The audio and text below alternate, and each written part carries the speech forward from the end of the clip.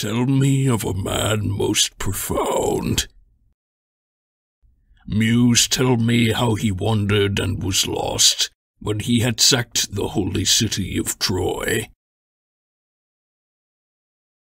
and where he went, and who he met, the pain he suffered on the sea, and how he endeavored to save his life and bring his own men back home. He failed, and for their own follies they perished. They devoured the sun god's cattle, and the god kept them from home. Now, goddess, child of Zeus, tell the old story for our modern times.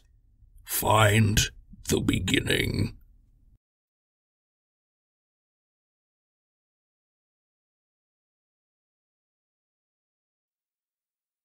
All the other Greeks who had survived the brutal sack of Troy sailed safely home to their own wives, save this man alone.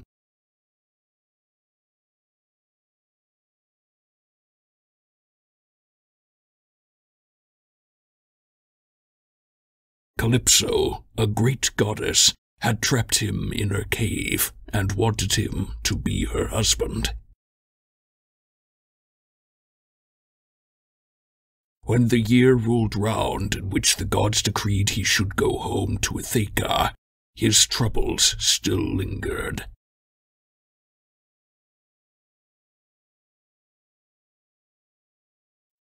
The man was friendless. All the gods took pity, but Poseidon's anger never ended until Odysseus was home.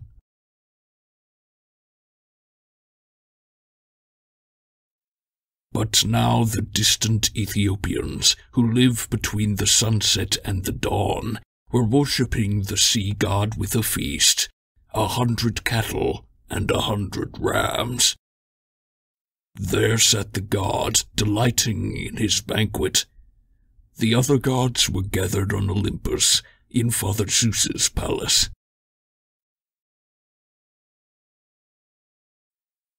Athena gazed at Zeus and said, "Father, I am agonizing over Odysseus and his misfortune. For too long he has suffered with no friends. Sea all around him, sea on every side, out on an island where a goddess lives, who holds that poor unhappy man and tries beguiling him with gentle words to cease all thoughts of Ithaca. But he longs to see even just the smoke that rises from his own homeland, and he wants to die. You do not care, Olympian? Remember how he used to sacrifice to you on the broad plains of Troy beside his ships? So why do you dismiss Odysseus?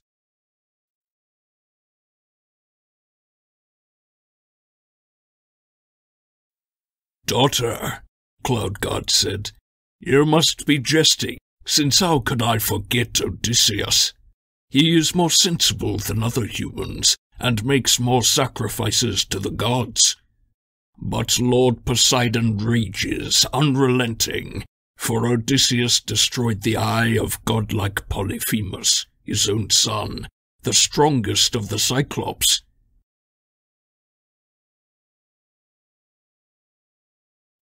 The Lord of Earthquakes prevents Odysseus from reaching home, but does not kill him. Come then, we must plan. How can he get back home?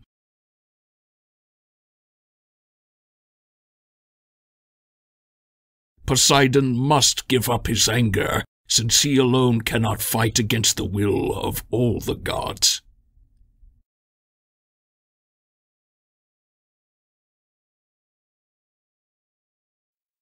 Athena's eyes lit up, and she replied,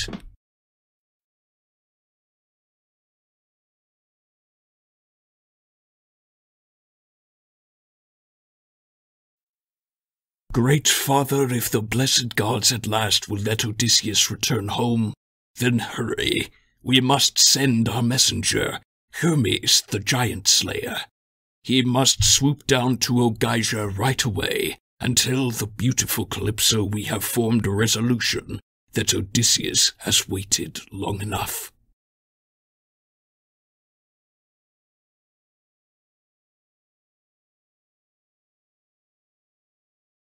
He must go home, and I will go to Ithaca to rouse the courage of his son, and make him call a meeting to speak out against the other suitors who kill his flocks of sheep and cattle incessantly.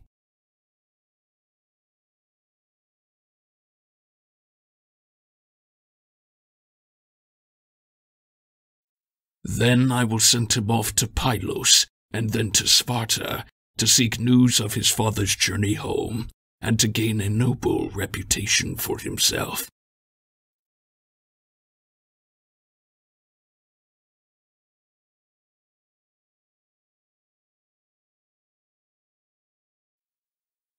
With that she tied her sandals to her feet, the marvelous golden sandals that she wears to travel sea and land as fast as wind.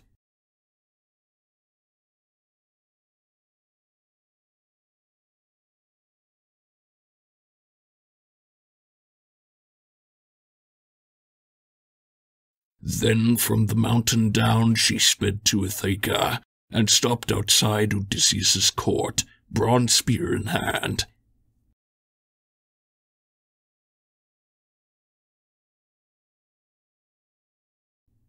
She looked like Mentes now, the Taphian leader, a guest friend of their family.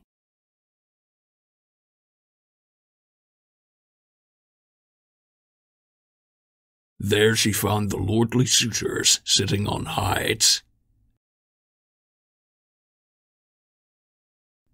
Telemachus was sitting with them, feeling dejected.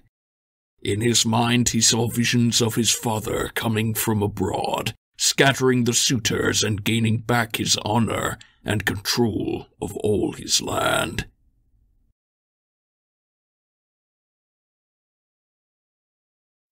With this in mind, he was the first to see Athena there. He disapproved of leaving strangers stranded, so he went straight to meet her at the gate and shook her hand, and took her spear of bronze, and let his words fly out to her.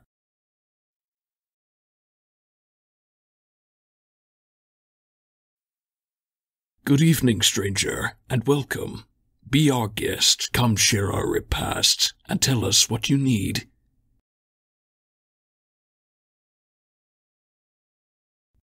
He led her in, and Pallas followed him. Inside the high-roofed hall he set her spear beside a pillar in a polished stand, in which Odysseus kept stores of weapons.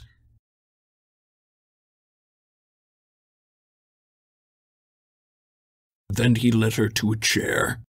He sat beside her in his own chair of inlaid wood, a distance from the suitors, so their shouting would not upset the stranger during dinner, and also to ask of his absent father.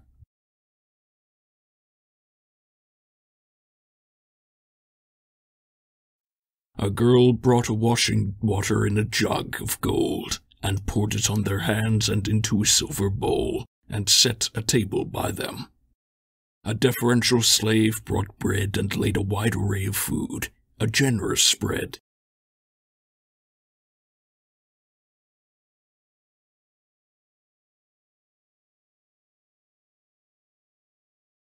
The carver set beside them plates of meat of every kind, and gave them golden cups. The cup-boy kept on topping up the wine, as the suitors sauntered in and sat on chairs, observing proper order.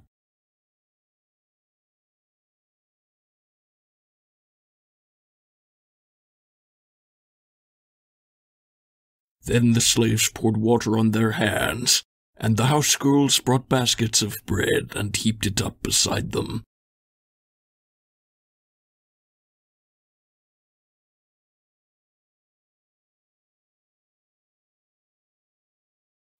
Houseboys filled their wine bowls up with drink, and then they all reached to take the good things set before them.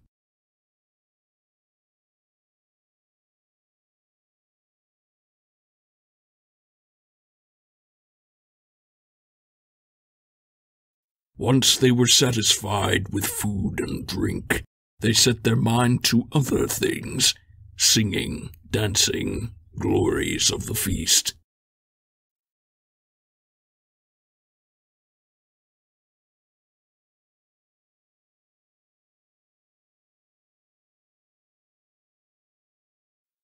A slave brought out a well-tuned lyre and gave it to Phemius, the man the suitors forced to sing for them. And then he struck the chords to begin his lovely song.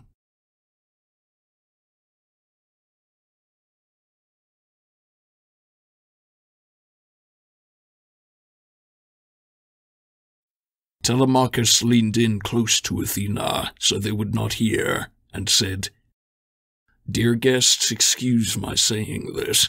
These men are only interested in music and life of ease. They make no contribution."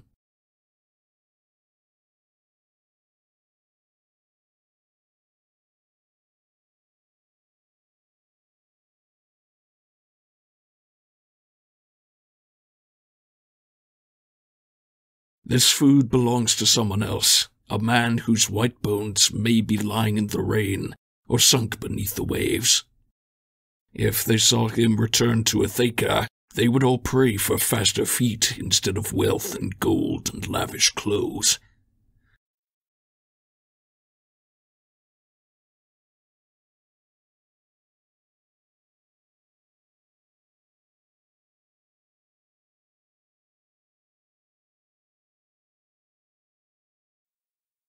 In fact, he must have died. We have no hope. He will not come back home. And if someone says otherwise, I do not believe them.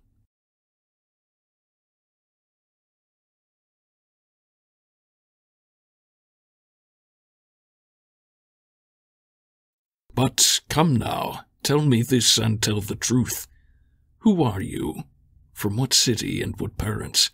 What kind of ship did you arrive here on? What sailors brought you here, and by what route? You surely did not travel here on foot.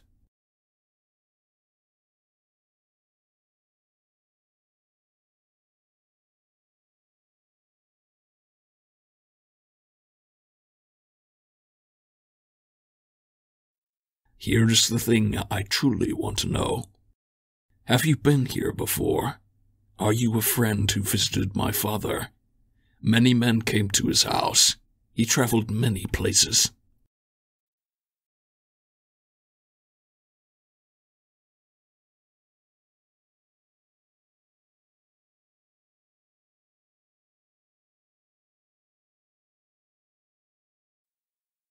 Athena's clear, bright eyes met his. She said, "Yes, I will tell you everything. I am Mentes, the son of wise Anchialus, lord of the Taphians, who love the oar.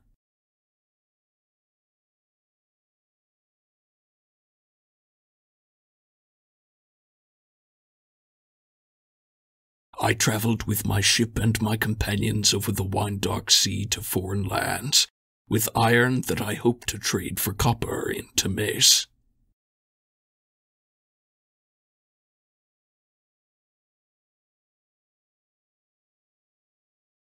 My ship is in the harbor far from the town beneath the woody hill. And you and I are guest friends through our fathers from long ago. Laertes can attest it.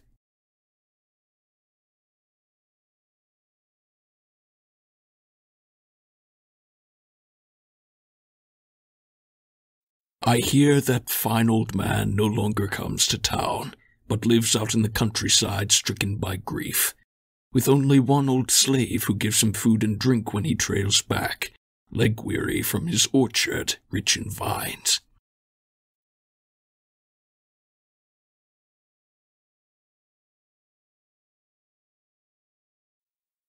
I came because they told me that your father was here. but now it seems the gods have blocked his path home. But I am sure that he is not yet dead.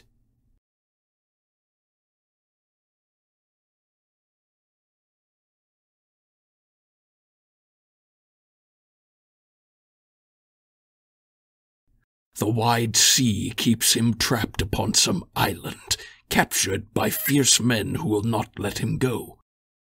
Now I will make a prophecy the gods have given me, and I think it will all come true, although I am no prophet.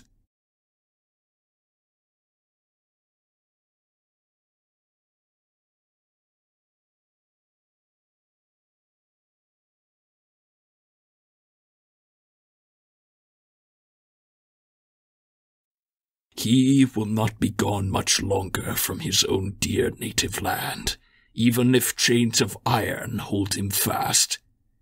He will devise a means of getting home. He is resourceful. Tell me now, are you Odysseus' son? You are so tall. Your handsome face and eyes resemble his.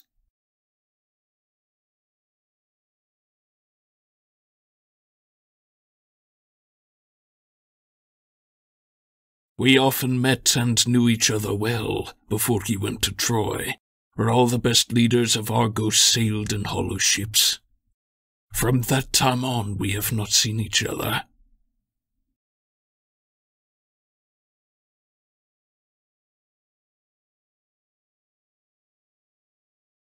Telemachus was careful as he answered, "Dear guest, I will be frank with you. My mother says that I am his son, but I cannot be sure, since no one knows his own begetting."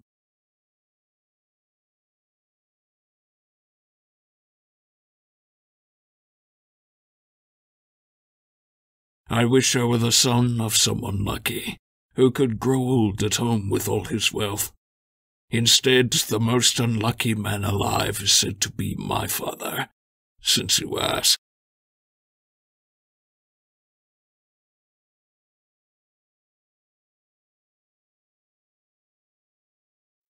Athena looked at him with sparkling eyes. "Son of Penelope, you and your sons will make a name in history, since you are so clever. But now tell me this. Who are these banqueters, and what is the occasion? A drinking party, or a wedding feast? They look so arrogant and self-indulgent, making themselves all at home."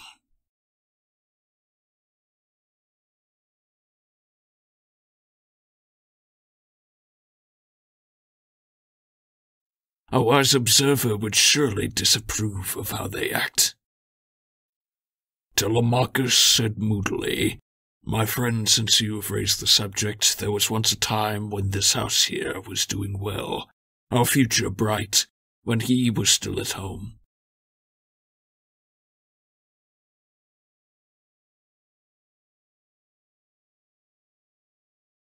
But now the gods have changed their plans and cursed us, and cast my father into utter darkness. If he had died, it would not be this grim.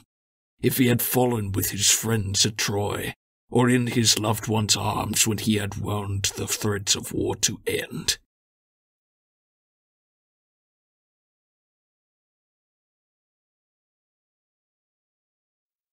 The Greeks would then have built a tomb for him.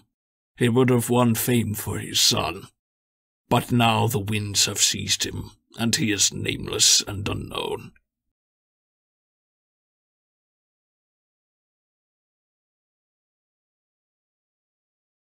He left nothing but tears for me. I do not weep only for him. The gods have given me so many other troubles.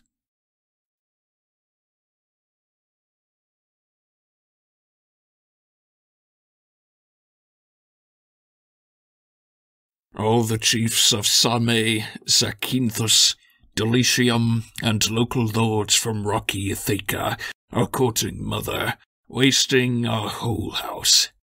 She does not turn these awful suitors down, nor can she end the courting.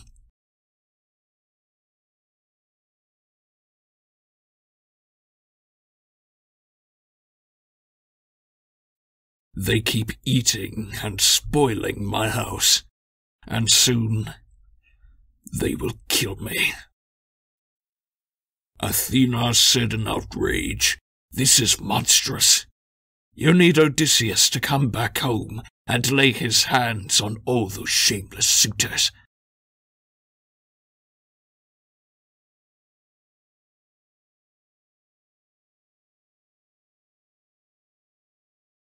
If only he would come down here now and stand right at the gates, with 2 spears in his hands and shield and helmet as when I first saw him.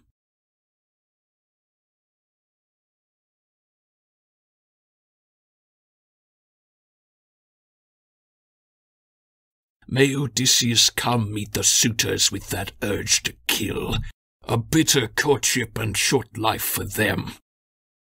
But whether he comes home to take revenge or not is with the gods.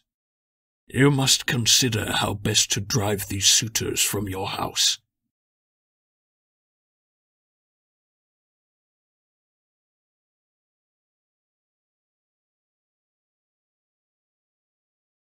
Come, listen carefully to what I say. Tomorrow call the Achaean chiefs to meeting, and tell the suitors, let the gods be witness. All of you go away, to your own homes. As for your mother,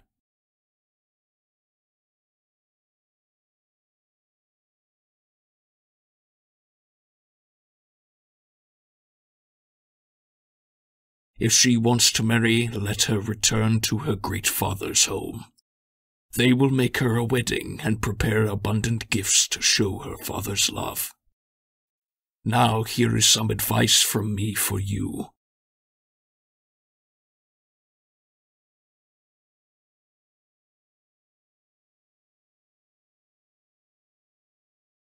Fit out a ship with 20 oars, the best, and go out and find your long-lost father, or news of him. Someone may tell you news, or you may hear a voice from Zeus, the best source of information.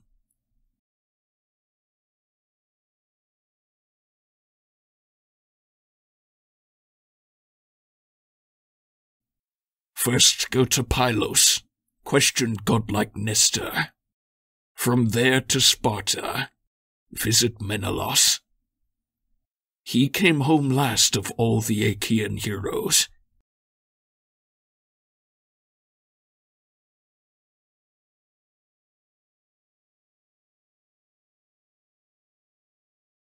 If you should hear that he is still alive and coming home, put up with this abuse for 1 more year.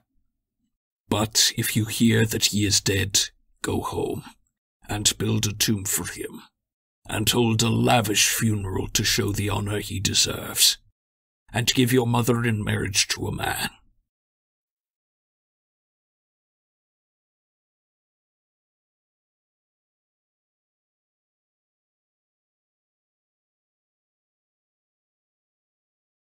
When this is done, consider deeply how you might be able to kill the suitors in your halls.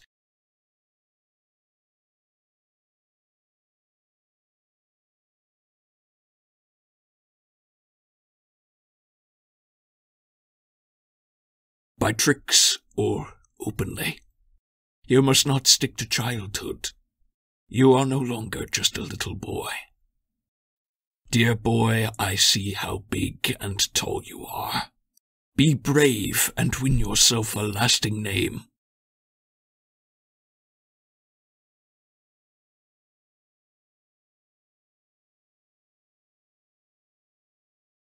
But I must go now on my nimble ship. My friends are getting tired of waiting for me.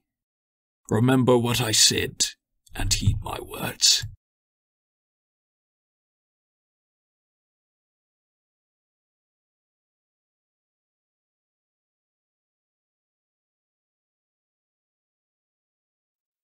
Telemachus was brooding on her words, and said, "Dear guest, you are so kind to give me this fatherly advice. I will remember. I know that you are eager to be off, but please enjoy a bath before you go, and take a gift with you."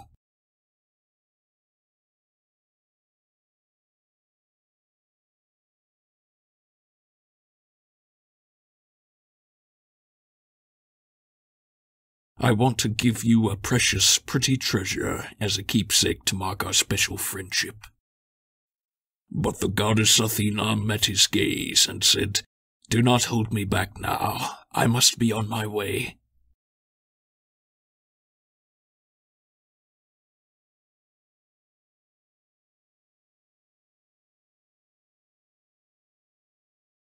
"As for the gift you feel inspired to give me, save it for when I come on my way home, and let me give you gifts then as well in fair exchange."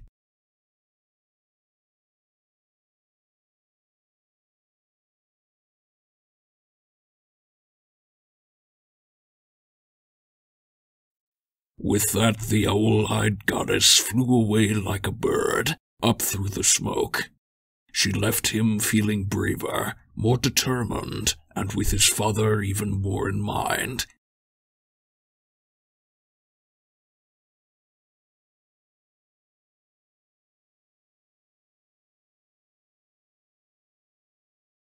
Watching her go, he was amazed, and saw she was a god. Then, godlike, he went off to meet the suitors.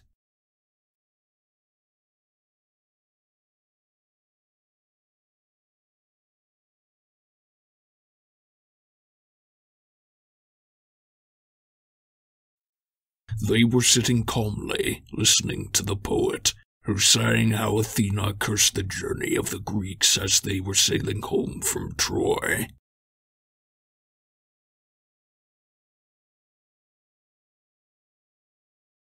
The suitors danced and enjoyed themselves till evening. Then they went back to home to sleep. Telemachus's bedroom had been built above this courtyard, so it had a view.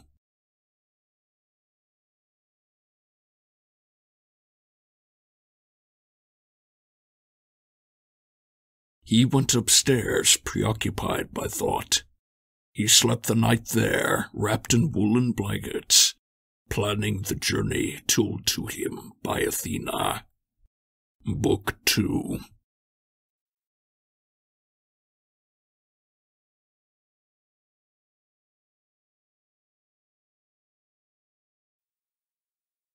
The early dawn was born, her fingers bloomed. Odysseus's well-loved son jumped up, donned his clothes, and strapped his sword across his back, and tied his handsome sandals onto his well-oiled feet. He left the room looking just like a god.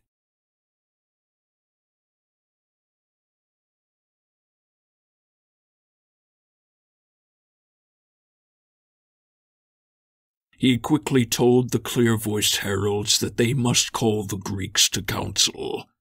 Soon the men, their long dark hair flowing, were gathered all together in the square. Telemachus then arrived.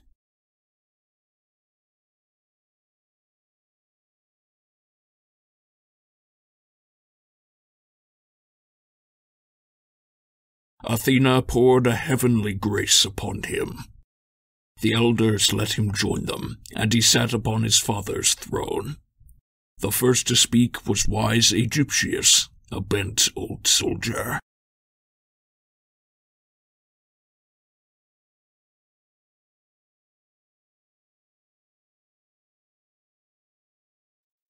He spoke in tears.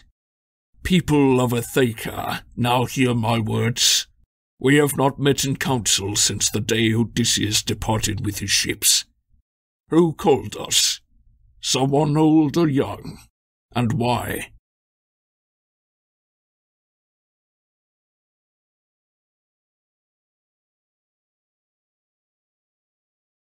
Has he learned an army is approaching?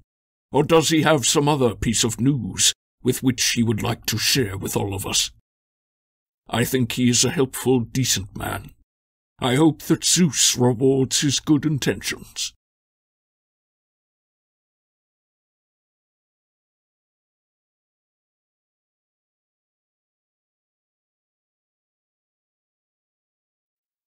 Odysseus's loving son felt glad, and eagerly got up to speak, and stood among them in the center of the group. The competent official, named Pisanor, passed him the speaking stick. He held it up and first addressed Aegyptius.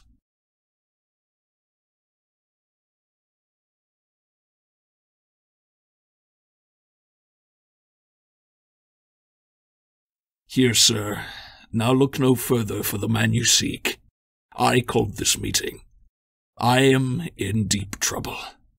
I have no information of an army that might attack us, nor do I have news of any other danger to our people.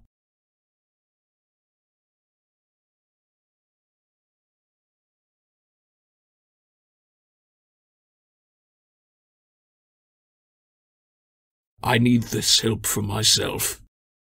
My family has suffered 2 disasters. First, I lost my father, who was kind to you as if you were also his sons. Now, even worse, my house is being torn apart. My wealth will soon be gone.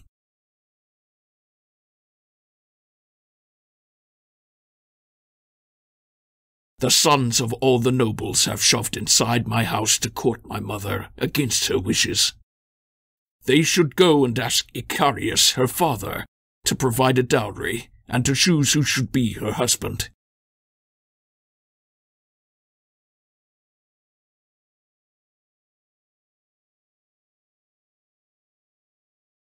They are too scared. Instead, they haunt our house day after day and kill our cows and pigs and good fat goats. They feast and drink red wine, not caring if they waste it all.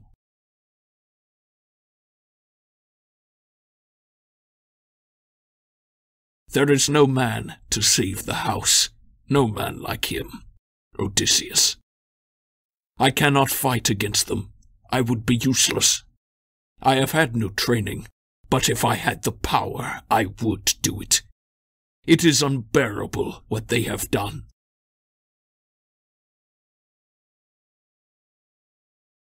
They ruined my whole house. It is not fair. You suitors should all feel ashamed. Consider what others in the neighborhood will think, and also be afraid. The angry gods will turn on you in a rage. They will be shocked at all this criminal behavior. I beg you, by Olympian Zeus, and by the goddess who presides in human meetings, justice. But never mind. Friends, leave me be, and let me cry and suffer by myself. Or did Odysseus, my warlike father, deliberately do harm to our own side? Is that why you seem set on hurting me? Encouraging these suitors? Oh, if only you Ithacans would eat my stock yourselves. If you did that, I soon would get revenge. I would come through the town and keep demanding until it all got given back. But now you make me so despondent. This is pointless. He stopped, frustrated, flung the scepter down and burst out crying. Everyone was seized by pity. No one spoke. They hesitated to answer him unkindly. Then at last Antinous began. Telemachus, you stuck-up, willful little boy. How dare you try to embarrass us and put the blame on us? We suitors have not done you wrong. Go blame your precious mother. She is cunning. It is the 3rd year, soon it will be 4, that she has cheated us of what we want. She offers hope to all, sends signs to each, but all the while her mind moved somewhere else. She came up with a special trick. She fixed a mighty loom inside the palace hall. Weaving her fine long cloth, she said to us, "Young men, since you are my suitors, since my husband, the brave Odysseus, is dead, I know you want to marry me."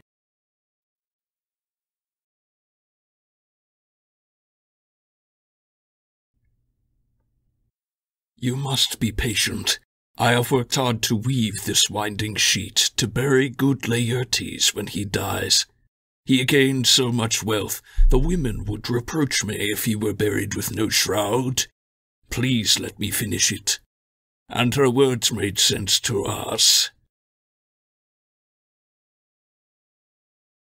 So every day she wove the mighty cloth, and then at night by torchlight she unwove it. For 3 long years her trick beguiled the Greeks. But when the 4th-year seasons rolled around, a woman slave who knew the truth told us. We caught her there, unraveling the cloth, and made her finish it.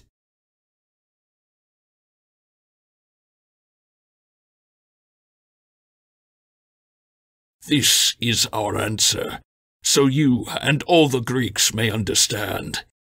Dismiss your mother. Let her father tell her to marry anyone his heart desires.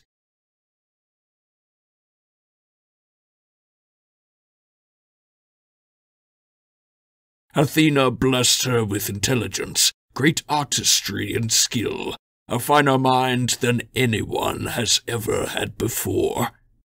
Even the braided girls of ancient Greece, Tyro, Alcmene, garlanded Mycenae, none of them had Penelope's understanding.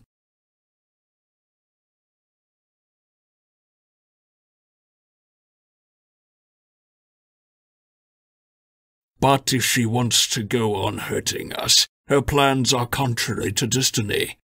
We suitors will keep eating up your wealth and livelihood as long as she pursues this plan the gods have put inside her heart.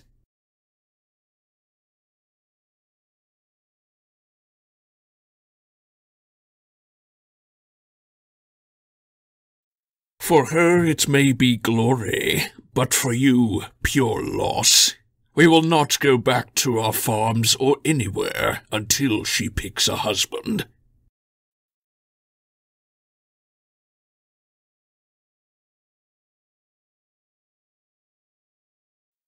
Telemachus insisted with labored breath. Antinous, I cannot force my mother out of the house. She gave birth to me and raised me. My father is elsewhere, alive or dead.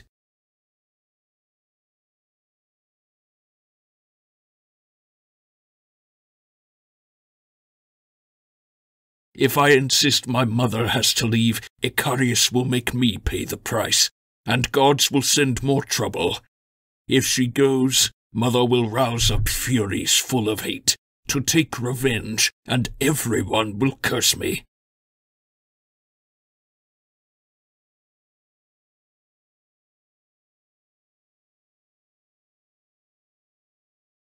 I will not. If you feel upset, you go.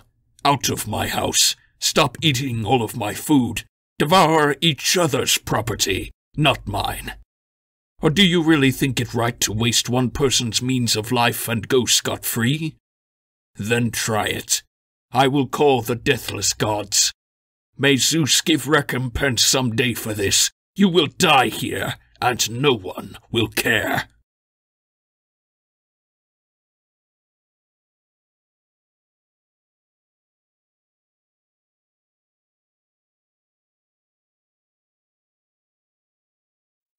Then Zeus, whose voice resounds throughout the world, sent down 2 eagles from the mountain peak.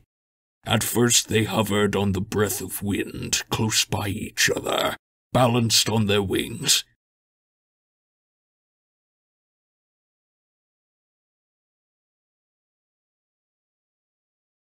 Reaching the noisy center of the crowd, they wheeled and whirred and flapped their mighty wings, swooping at each man's head with eyes like death, and with their talons ripped each face and neck.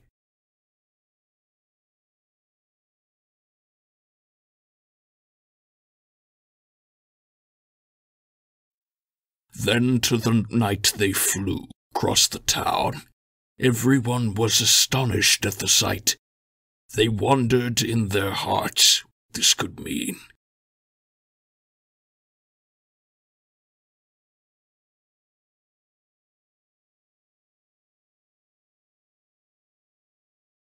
Telemachus, his mind made up, replied, "All right, all of you. I will not ask about this any more. The gods, and all of you, already know. Just let me have a ship and 20 men to make a journey with me, out and back to Sparta and to sandy Pylos, seeking news about when my father may come home."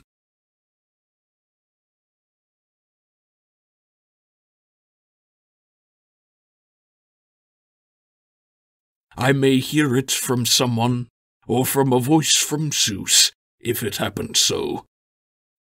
If I find out my father is alive and coming home, I will endure this pain for 1 more year."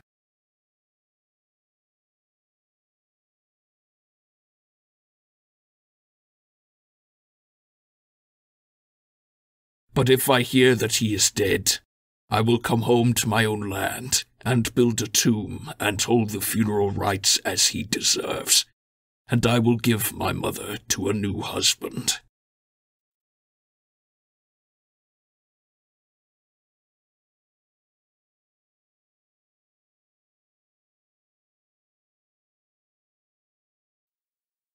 He then sat down.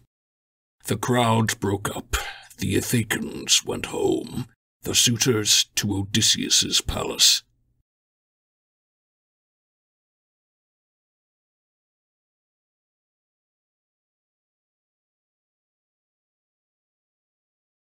Telemachus slipped out, and at the beach he dipped his hands in salty grey seawater, and asked Athena, "Goddess, hear my prayer."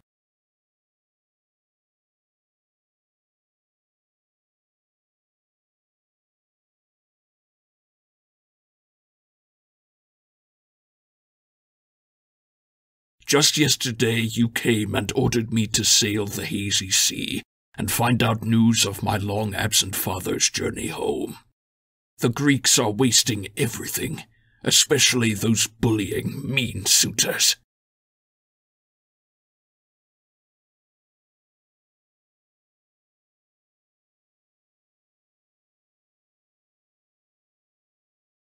Then Athena came near him with the voice and guise of Mentor, and spoke to him with words that flew like birds. "Telemachus, you will be brave and thoughtful, if your own father's forcefulness runs through you. How capable he was, in word and deed. Your journey will succeed if you are his."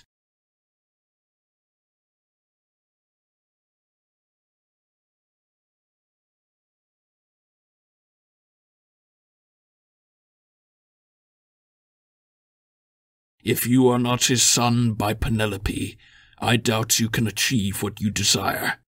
And it is rare for sons to be like fathers. Only a few are better, most are worse. But you will be no coward and no fool."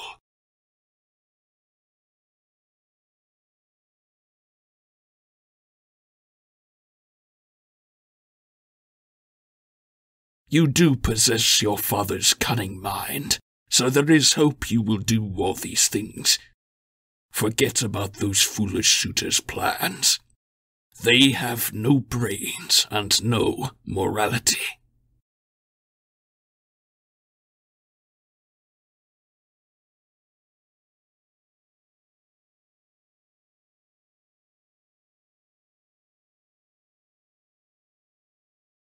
"They do not know black doom will kill them all, and someday soon their death is near at hand. You will achieve the journey that you seek, since I will go with you just like a father."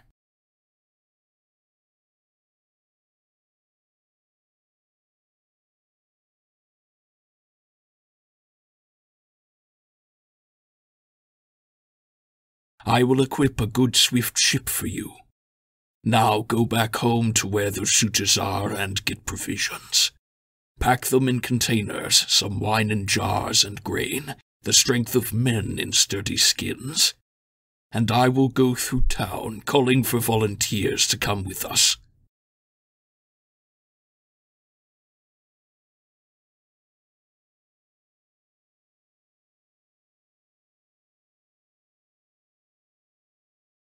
This island, Ithaca, has many ships, both new and old. I will select the best one.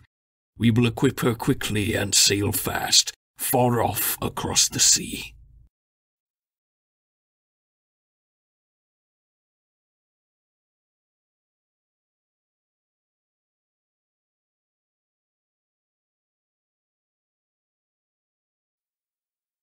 That very night, Athena, in the guise of Telemachus, went through the town, recruiting sailors for his journey.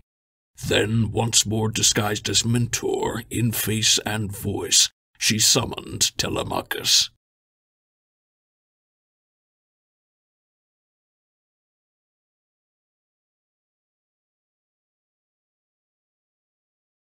"Telemachus, your crew of armored men is at the ready, and at the oar for your departure. Come on, no time to waste. We must be gone."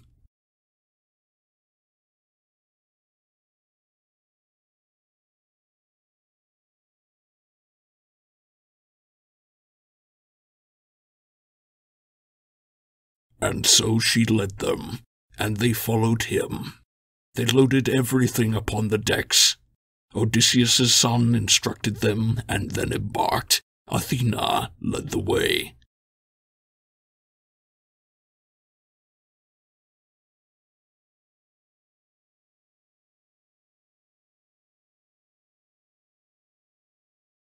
She sat down in the stern, and next to her Telemachus was seated. Then the crew released the ropes and boarded, each at oar. Athena called a favorable wind, pure zephyr whistling on wine-dark sea. Wind blew the middle sail. The purple wave was splashing loudly round the moving keel.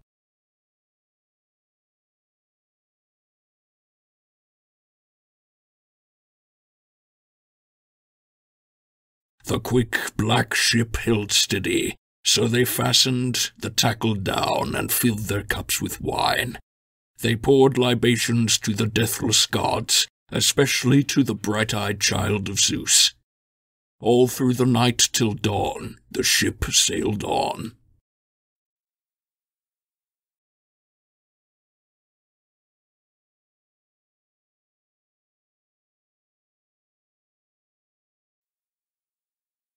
Book 3. Leaving the ocean streams, the sun leapt up into the sky of bronze to shine his light for gods and mortals on fertile earth.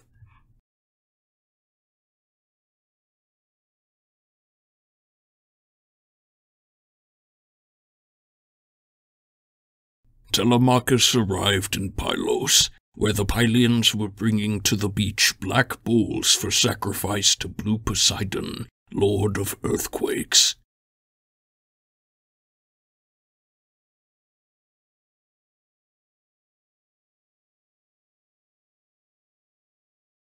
The Ithacans arrived, took down their sails, dropped anchor, and alighted. The goddess with the flashing eyes, Athena, first led Telemachus on shore, then spoke.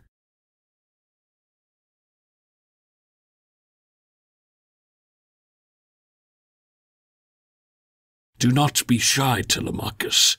You sailed over the sea to ask of your father, whether earth hides him, what his fate might be. So hurry now to Nestor, lord of horses. Learn what advice he has in mind for you."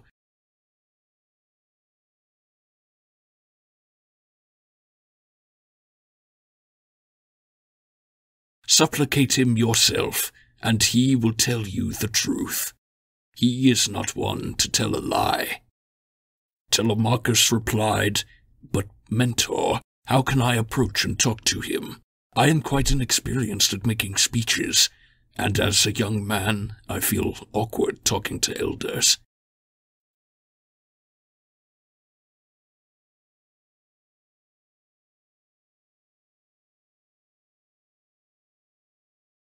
She looked straight into his eyes and answered, "You will work out what to do, through your own wits and with divine assistance. The gods have blessed you in your life so far."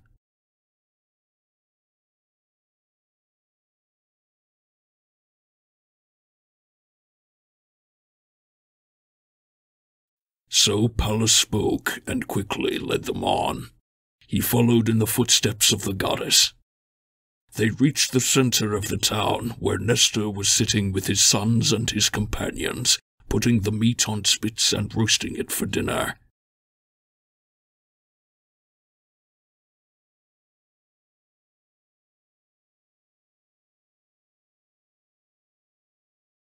When they saw the strangers coming, they all stood up with open arms to greet them, inviting them to join them. Nestor's son, Pisistratus, shook hands and sat them down, spreading soft fleeces on the sand beside his father and his brother, Thrasymedes.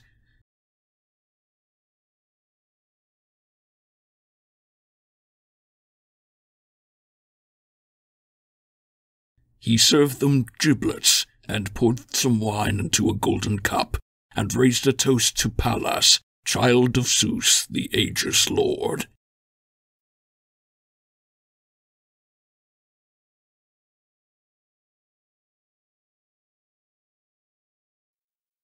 Now, guest, give prayers of thanks to Lord Poseidon, and pour libations for the god. This feast is in his honor. Pay him proper dues. Then give the boy the cup of honeyed wine, so he can offer to the deathless gods libations. Everybody needs the gods. I give the golden chalice to you first, because the boy is younger, more my age. He put the cup of sweet wine in her hand. Athena was impressed with his good manners, because he rightly gave it first to her. At once she made a heartfelt prayer. Poseidon, O shaker of the earth, do not refuse to grant our prayer. May all these things come true. Bring fame to Nestor and his sons, and grant gifts to the Pylians, as recompense for this fine sacrifice. And may the quest for which we sailed here in our swift black ship succeed, and may we come home safe again. She made her prayer come true all by herself. She gave Telemachus the splendid cup with double handle, and his prayer matched hers. And then they cooked the outer parts of meat and helped themselves to pieces, sharing round the glorious feast till they could eat no more.